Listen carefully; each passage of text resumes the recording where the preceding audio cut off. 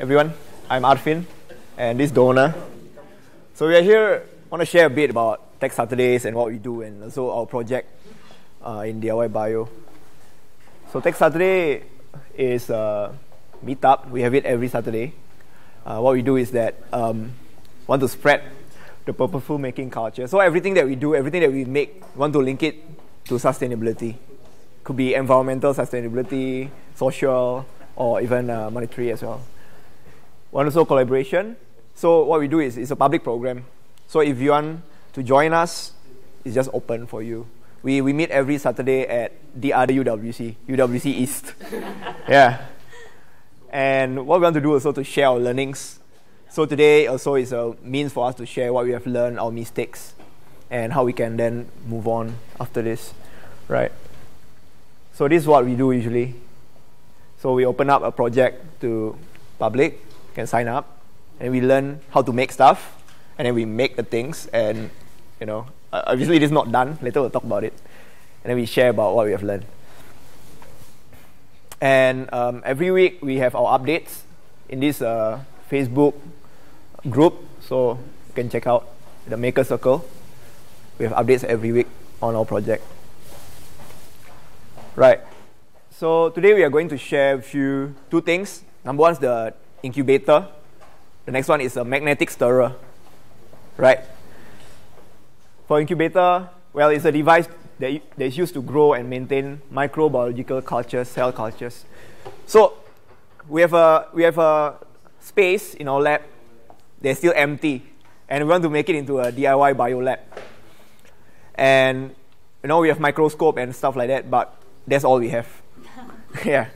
So we want to start everything from scratch. We want to build our own incubator.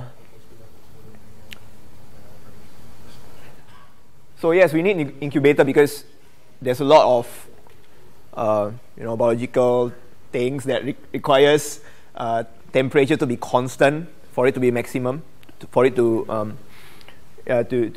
for example, enzyme reaction, DNA interaction, and the cell state. For example, you want to grow bacteria, you want it to be about 37 degrees Celsius, 40 degrees Celsius, so that it can grow the best.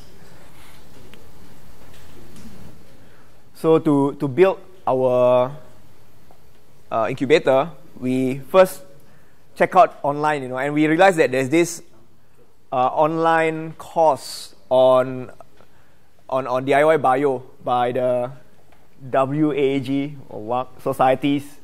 It's Biohack Academy. So they run this from Netherlands, but they have centers in some part of the world, like China. I think China have Tokyo, Korea, and they run it. And we thought, hey, this is good. We can try to get some of their designs and make it ourselves as well. So for incubator, this is what they have. We get inspiration from here and we just modify it according to what we have. For example, for the cabinet itself, some size consideration is the size of the Petri dish. So you want a box that's big enough to put in about 9 cm diameter Petri dishes. And at the same time also, you don't want it too big because for ourselves, our lab is quite small. It's about 3 by 3 room space. So we don't want the incubator to be too big as well. And then for material, we just get whatever we have in our lab. So 3/4 inch wood sheet. It's quite thick because we want the insulation. Yeah. The acrylic sheet is used for the window at the front with the door, and we also have aluminum sheet to make it look more shiny. So for the heat source, we were thinking what to use. Right, we have a few heat sources that we can find lying around our lab. We have the soldering iron that we can hack and take the heating element. We have the hair dryer, and so we have this is a heating element from coffee maker. And we decided that, okay, let's just use that, So coffee saved the day once more.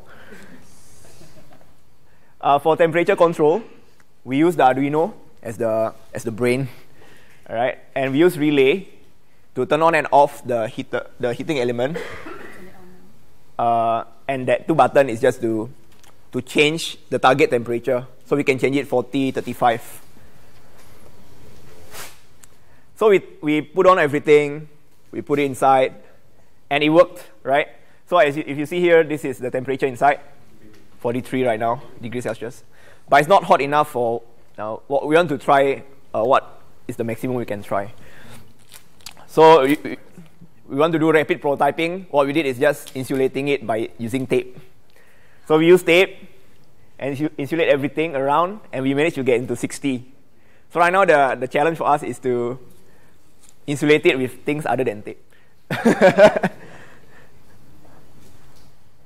All right, so our plan after this is we are going to, this is the freezing schematics that we make.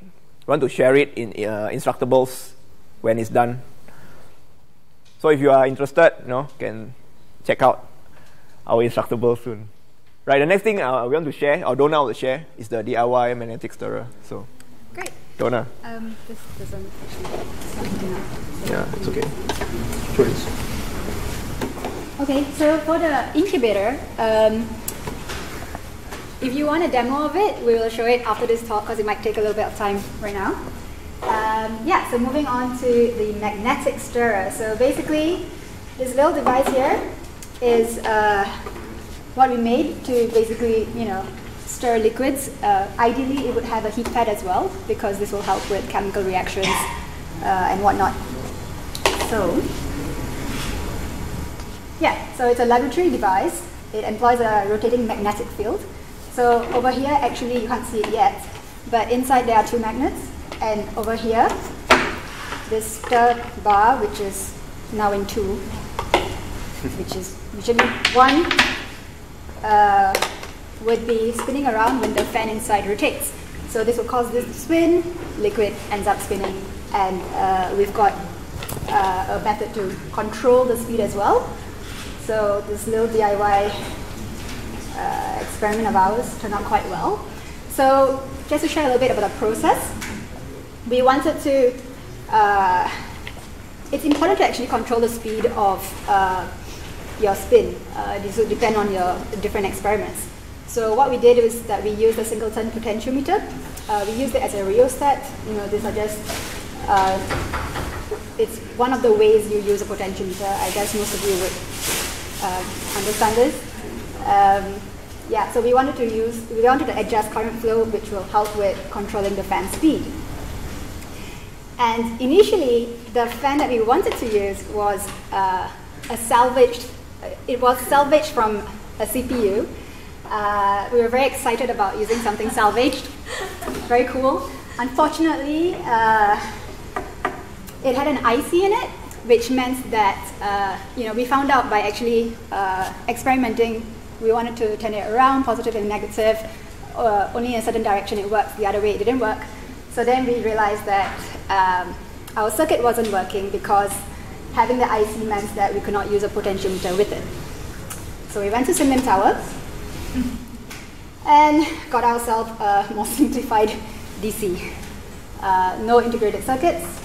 We also got ourselves a high voltage battery, 12 volt, very cool, on-off switch, and our circuit worked after that.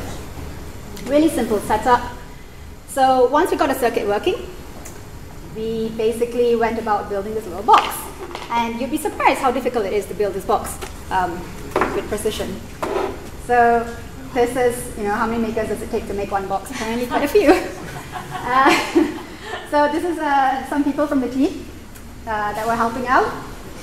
And yeah, so over here on the bottom left, you can see we were actually in a car park because there was a talk going on at the time in the lab.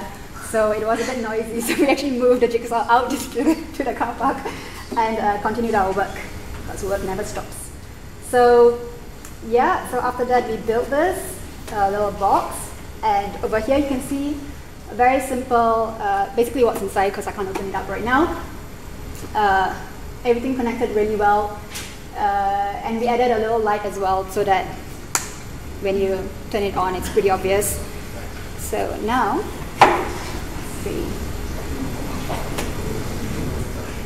yeah, so I don't know if you can see this, but basically right now